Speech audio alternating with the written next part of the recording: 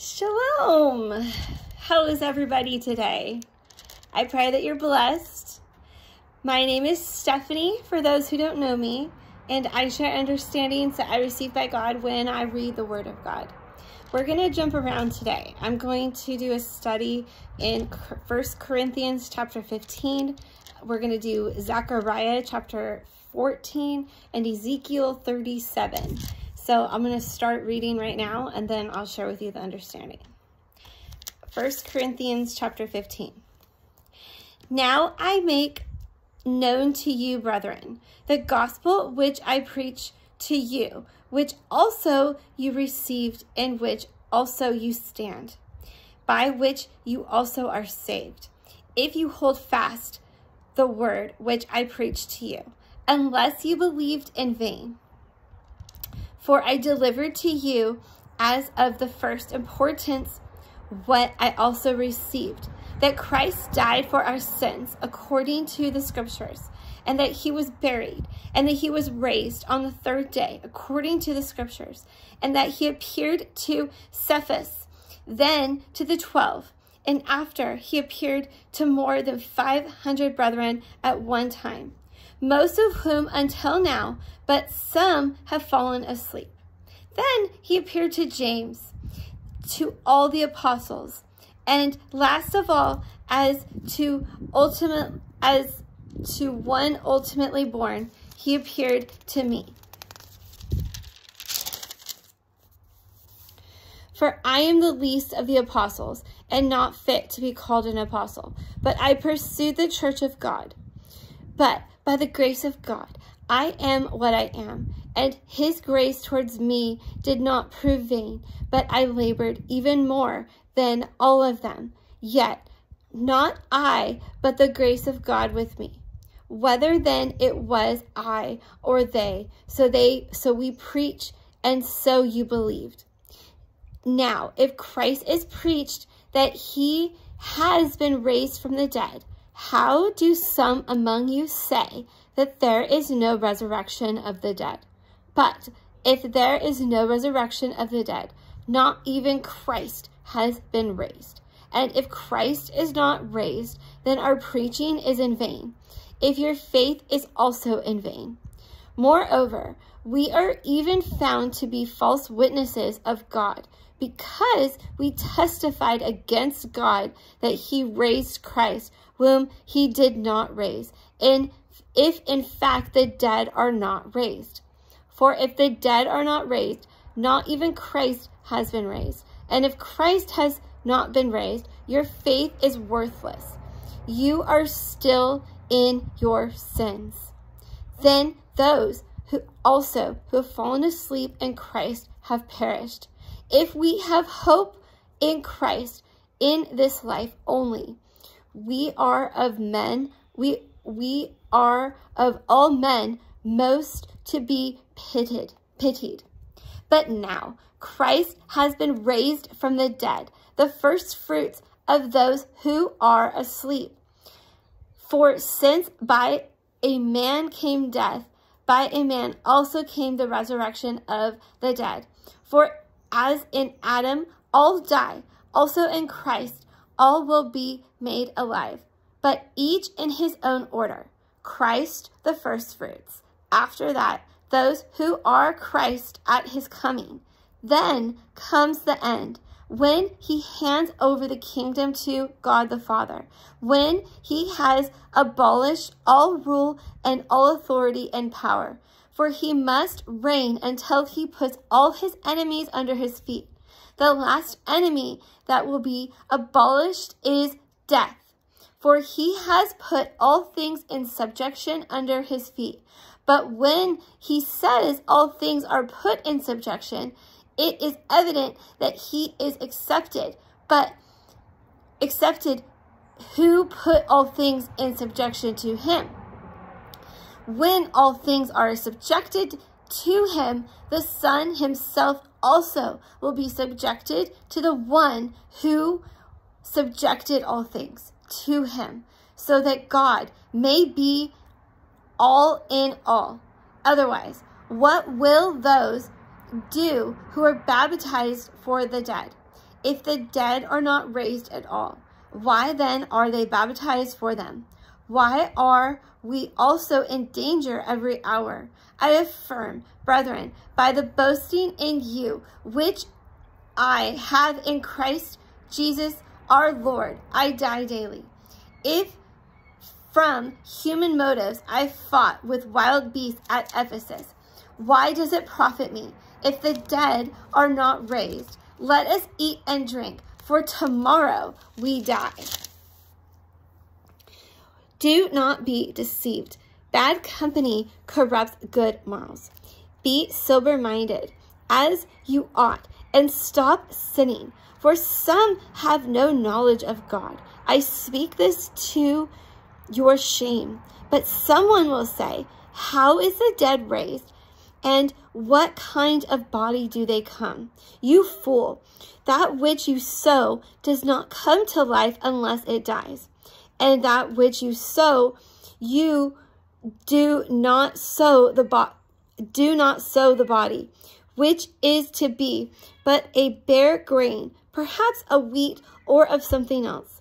But God gives a body just as he wished, and to each the seeds a body of its own. All flesh is not the same flesh, but there is one flesh of men, another flesh of beasts, another flesh of birds, another flesh of fish. There is also heavenly bodies and earthly bodies, but the glory of the heavenly is one, and the glory of the earthly is another. There is one glory of the sun, and another glory of the moon, and another glory of the stars. For the stars differ from star in glory. Also is the resurrection of the dead. If it is sown it is sown a perishable body. It is raised an imperishable body. It is sown in dishonor, and it is raised in glory. It is sown in weakness, and it is raised in power. It is sown a natural body, and it is raised a spiritual body. If there is a natural body, there is also a spiritual body. Also, it is written, the first man, Adam, became a living soul, and the last Adam became a life-giving spirit. However, the spiritual is not first, but the natural, then the spiritual. The first man is from earth, earthly, and the second man is from heaven. As the earth also, so also are those who are earthly, and as is heavenly, so as those who are heavenly. Just as we are born the image of earthly, we will also bear the image of heavenly. Now, I must say this, brethren, that flesh and blood cannot inherit the kingdom of God, nor does the perishable inherit the imperishable. Behold, I tell you a mystery. We will not all sleep, but we will be changed in a moment, in the twinkling of an eye, at the last trumpet. For the trumpet will sound, and the dead will be raised imperishable, and we will be changed. For this perishable must put on imperishable, and this mortal must put on immortality. But this perishable will have to put on imperishable, and this mortal will have to put on immortality. Then will come the saying that is written, death is swallowed up in victory. O death, where is your sting? O death, where is your sting? The sting of death is sin, and the power of sin is the law. But thanks be to God who gives us the victory through our Lord Jesus Christ. Therefore, my beloved brethren, be steadfast, immovable always, abounding in the work of the Lord, and knowing that your toil is not in vain in the Lord.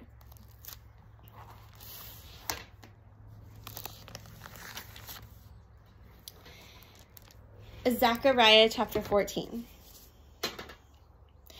Behold, a day is coming for the Lord, when the spoil taken from you will be divided among you. For I will gather all the nations against Jerusalem to battle, and the city will be captured, the houses plundered, and the woman ravished, and half of the city exiled. But the rest of the people will not be cut off from the city. Then the Lord will go forth and fight against those nations as he fights on the day of battle. in that day his feet will stand on the Mount of Olives, which is in front of Jerusalem on the east, and the Mount of Olives will be split in the middle from the east to the west by a very large valley, so that half the mountain will move towards the north, and the other half will move toward the south. You will flee by the valley of my mountains, for the valley of the mountains will reach to Azel. Yes, you will flee just as you fled before the earthquake in the days of Uzzah, king of Judah.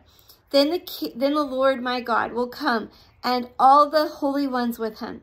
In that day there will be no light. The luminaries will dwindle. For it will be a unique day, which is known to the Lord, neither day nor night. But it will come about that evening time there will be light. And in that day, living waters will flow out of Jerusalem, half of them towards the eastern sea, and the other half towards the western sea, and in the summer as well as in the winter. And the Lord will be king over all the earth. In that day, the Lord will be the only one, and his name the only one. All the land will be changed into a plain from Geba to Rimmon, south of Jerusalem. But Jerusalem will rise and remain on its site, but from Benjamin's gate as far as the place on the first gate to the corner gate, and from the tower to Hanel, and to the king's wine presses.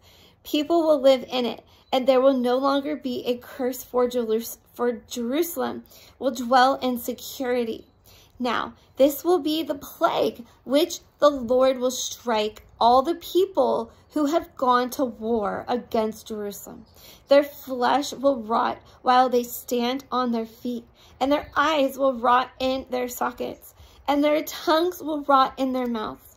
It will come about in that day that a great panic from the Lord will fall on them, and they will seize one another's hand, and the hand of one another will be lifted against the hand of another. Judah also will fight at Jerusalem, and the wealth of all the surrounding nations will be gathered, gold and silver and garments in great abundance. So also, like this plague will be on the plague on all the horses, the mules, the camel, the donkey, on all the cattle that will be in those camps. Then it will come about that all who are left of the nations that went against Jerusalem will go up from year to year to worship the King, the Lord of hosts, and to celebrate the Feast of Booths. It will be that whichever of the families of the earth does not go up to Jerusalem to worship the King, the Lord of hosts, there will be no rain on them. If the family of Egypt does not go up or enter, no rain will fall on them. It will be the plague with which the Lord smites the nations who do not go up to celebrate the Feast of Booths. This will be the punishment of Egypt and the punishment of all nations who do not celebrate the Feast of Booths. In that day, there will be inscribed on all the bells of the horses, holy to the Lord, and the cooking pots in the Lord's houses will be like the bowls before the altar. Every cooking pot in Jerusalem and Judah will be holy to the Lord of hosts, and all who sacrifice will come and take of them and boil in them, and there will no longer be a Canaanite in the house, in the host of the Lord that day.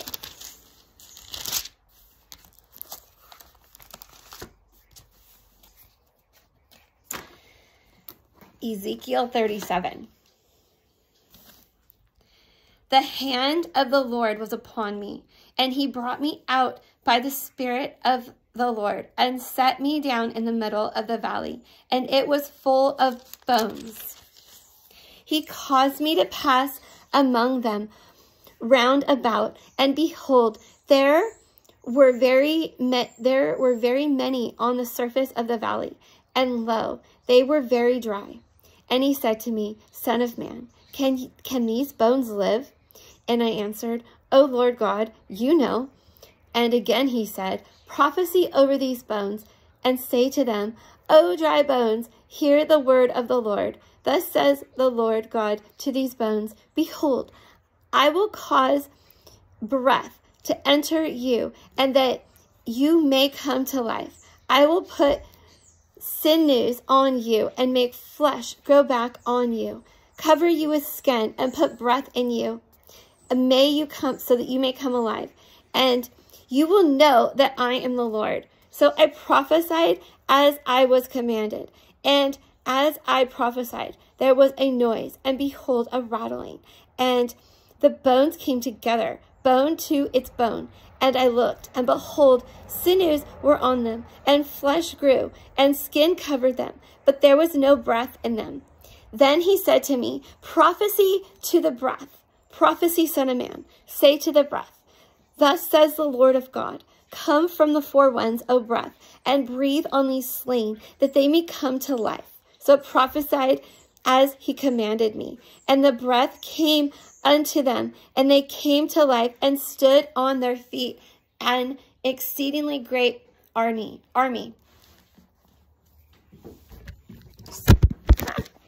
Excuse me. Then he said to me, son of man, these bones are the whole house of Israel. Behold, they say, our bones are dried up, and our bones has perished. We are completely cut off.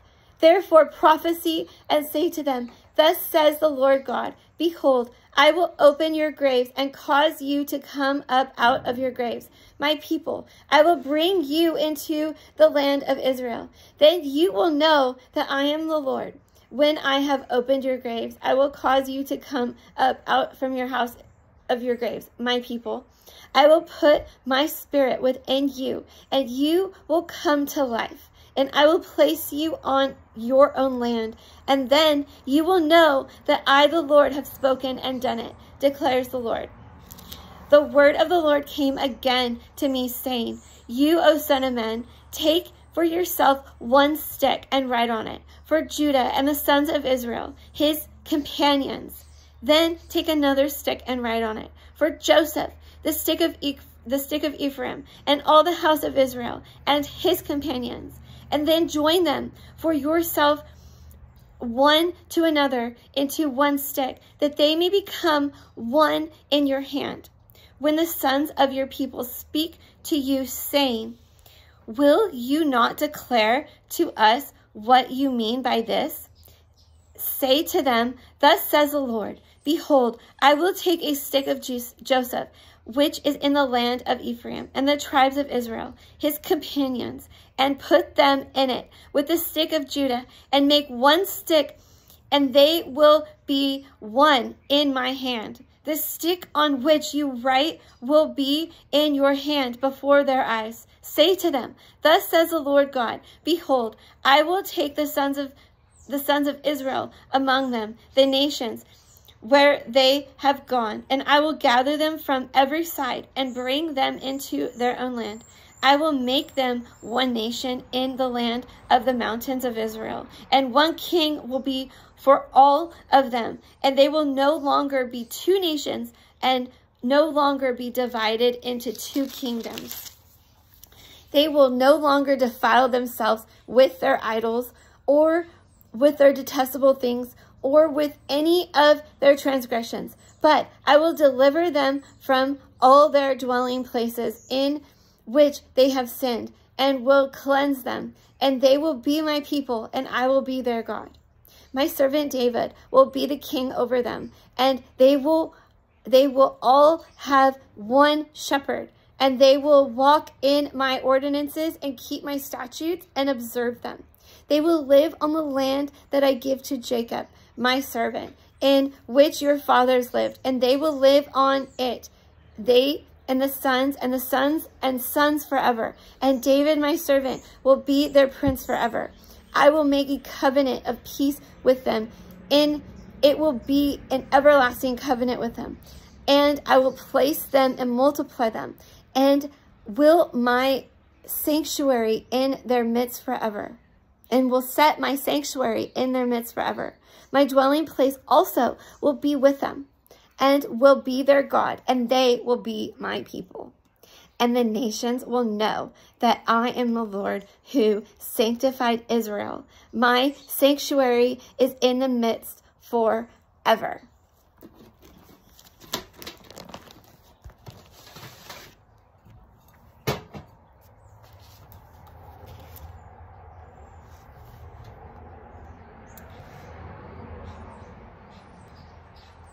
In the twinkling of an eye, believers shall change, and unbelievers shall receive a plague for 1,000 years. At the last trumpet, the dead will be raised to live forever. What dies must be dressed with what does not. The sting of death is sin, and the power of sin is the law. The hell on earth will be those who hate God and choose death as the last enemy to be destroyed is death. When Jesus returns for the believers at the last trumpet, the dead will be raised incorruptible, and mortality puts on immortality. And believers in Christ are changed